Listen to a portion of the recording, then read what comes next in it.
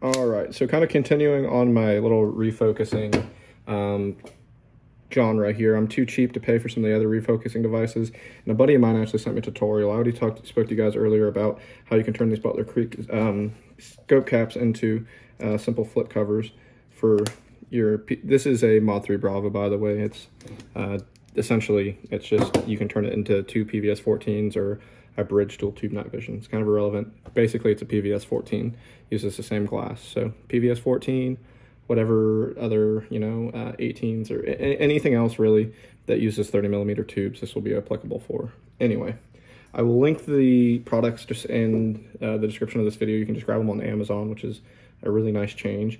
But essentially, I already have the Butler Creeks with a small hole drilled in them that I was using for refocus, which is awesome. But sometimes you want more, sometimes you want less refocus.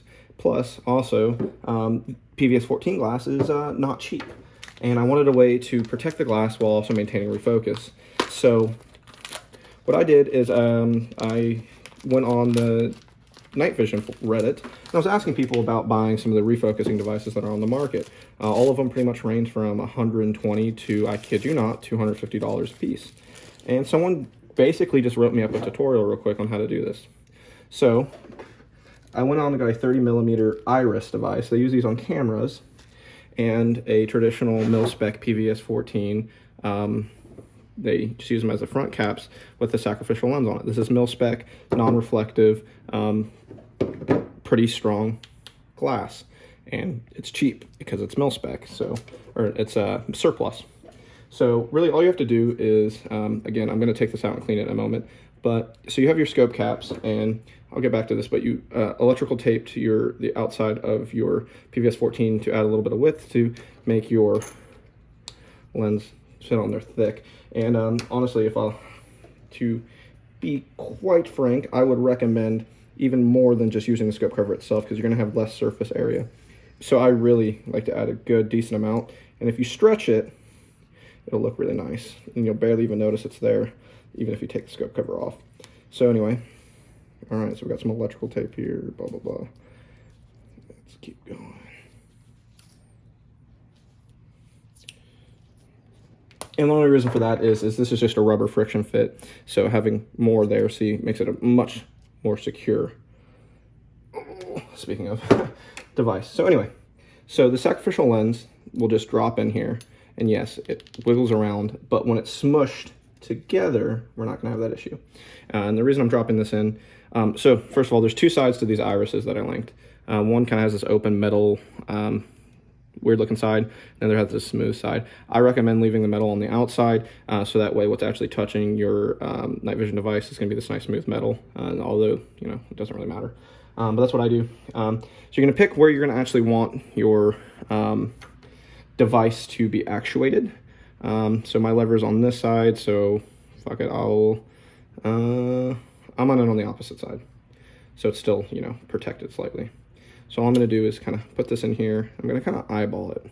So inside the scope ring itself, you can see there's, all this, there's a lip here. So we just wanna figure out where that lip is.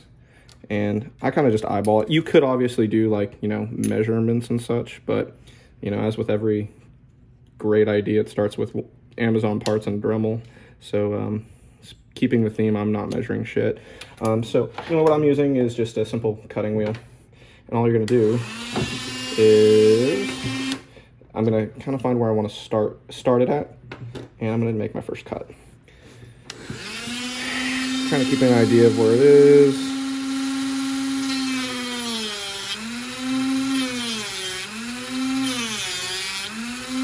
There we go. So remember, leave a little bit of room for the glass.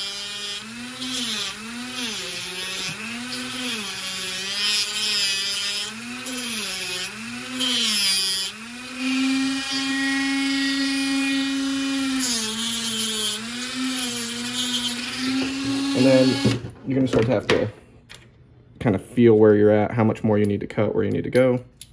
And obviously you can just drop it in and see kind of where you're at. So here I know I am here. And you want to leave a little bit room on each side so that way you don't actually bottom out. So gonna keep going.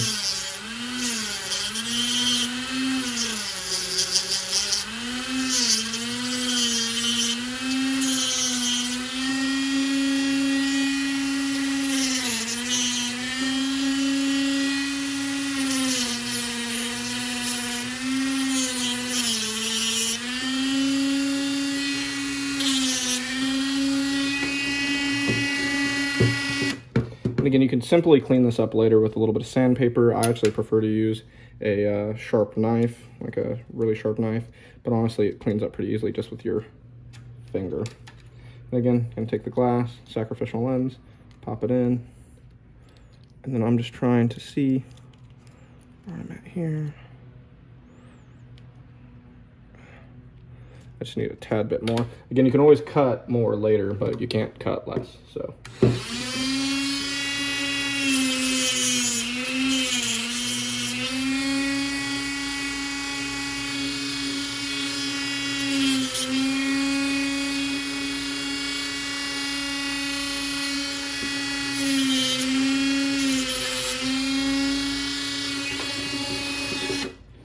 If anyone actually took the time to grab calipers and like figure out the measurements and such, you can post that below and help people that actually give a shit. But these are like literally $10 scope rings. So my theory was if I broke it, I'll just return it on Amazon. I mean, not do that. But anyway, so let's see here.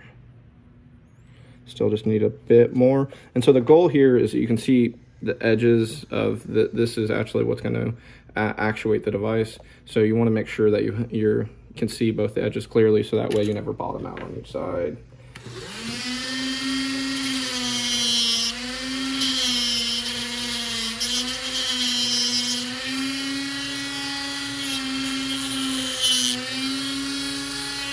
All right. So. And fun fact, the length of this little excerpt is going to be the length it took me to make it. So, what is this, a 10-minute process to save you $250 from buying these other irises? Probably worth it. Alrighty. Okay, I'm good. I just want to clean it up a bit.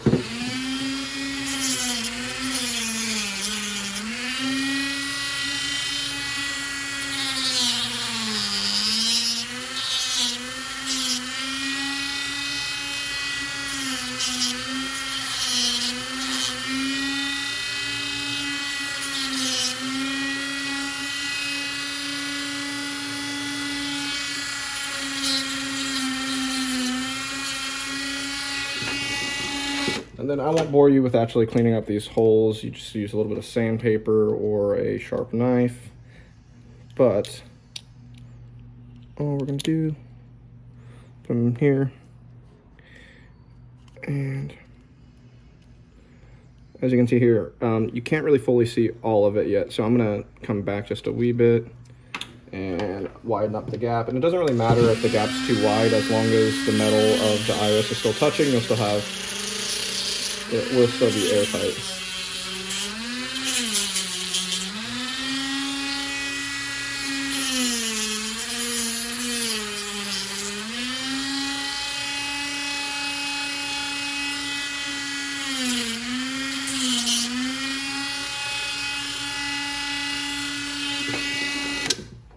Do.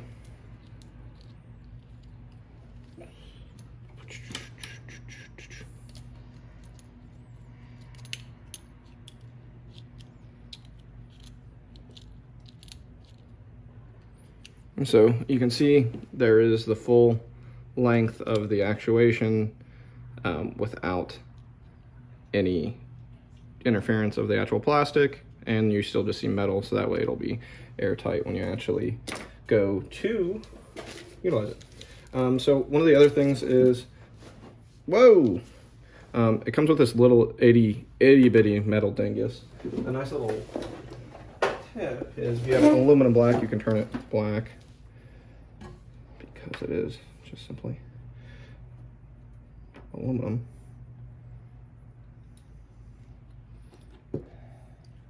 Huh. Or not, I guess it's still. guess it's steel. Crap. My other one, so I have 2 of these. My other one was aluminum. It turned instantaneously black. So I guess the second one is steel. So it looks like they're coming from different manufacturers in the Chinas. But yeah, I'm just gonna get a little bit of thread locker and I'm going to put it on just a dippity dab.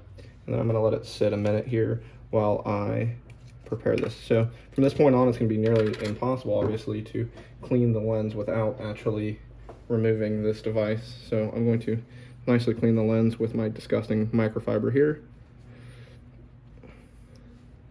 and get all the fingerprints off from this. This is actually, it's called cat crap. What it does is it makes it, one, much easier to clean the lens because it kind of adds like a little bit of filament on the end. But what it does is it prevents fogging and condensation from building on it. It's kind of like Rain-X, but it's actually specially designed for like camera lenses and such. So I use it on all my scopes and optics, and it's really, really nice for your maintenance routine of your night vision because it does prevent that fogging. And especially if you're using night vision at night, there's condensation, and condensation will build on your night vision devices, especially if they're up on your helmet. So this just kind of makes it beat off.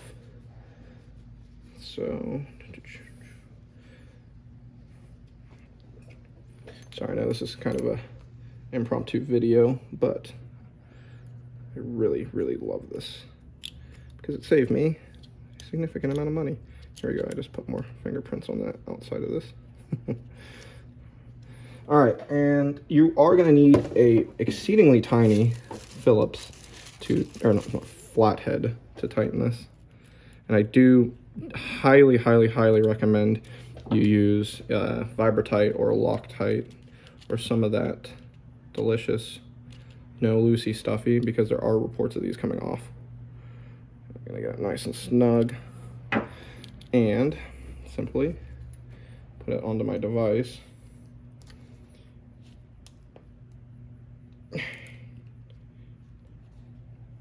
And as you can see, it's extremely snug, and all that shaking that the sacrificial lens has due to just the friction is no longer there. And as you can see, fully operational iris. Let me wipe my fingerprints off.